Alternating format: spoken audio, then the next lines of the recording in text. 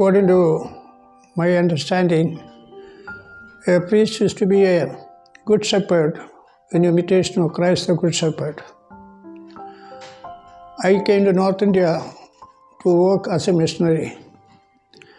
But now after completing 50 years as a priest, I realized that I did not get opportunity to work as a missionary actually in the mission field. Most of my life was spent in formation houses, teaching seminarians, young ones, also philosophers. So most of my productive years, so to say, were spent in these formation houses. And St. Thomas Aquinas says that it is better to prepare missionaries for the future than to be a missionary working actually in the field. In that sense, it's a consolation that I help to prepare missionaries for the future. But I feel happy with my priesthood. I was never discouraged of the work I did. But the best years of my life was spent in Darjeeling when I taught in the philosophy. Every week I had the chance to visit the villages. We used to go with the clerics to visit families.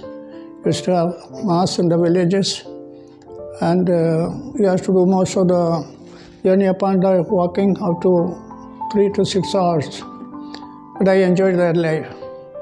Even now, people write to me from Darjeeling of those 40 years or so ago which I had with them. About my desire to be a priest from childhood, from the age of when I was class 4 or 5, I had a desire to be a missionary, to be a priest. I did not know where and how it would take place. But I used to pray, especially at night when I was alone. I used to get up and pray and say, Lord, show me the way. I want to be a missionary. But not every day, but sometimes I used to pray. Then it happened that 1955, a seminarian came from Darjeeling for holidays, and my mother went and met that boy and told him that our son would like to also join the mission work, but we don't know what to do about it. He said, don't worry, I'll give name of Mathew, my name, to the father in charge of collecting vocation. And he told the father who was in charge, Father Patrick Sri, who was a missionary from Ireland, Darjeeling. He sent me a postcard sending me, Mathew, if you want to work in the vineyard of the Lord, you come and join the group in a railway station on the 15th of April 1955. For me, vocation is a call. God who calls, we who respond. Jesus said, I have chosen you, you have not chosen me. And when the Lord calls, He will also give us the necessary qualities to be a good priest or a good religious. Sense of piety, sense of obedience, sense of respect, sense for the sacred, love for the word of God, all this. And on the part of the formatives, we are supposed, as I see it, we are to show a good example.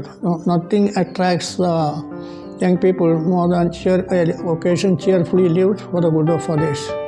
And the Lord can touch the hearts of people. And just as Pope John Paul II said, nothing attracts the people nowadays more than good example, the witness of an upright life.